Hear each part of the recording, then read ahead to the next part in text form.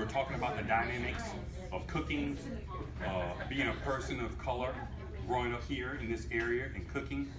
Well, you know, many of those nights when my granddad would say, hey, you want to make $50? And I said, yeah.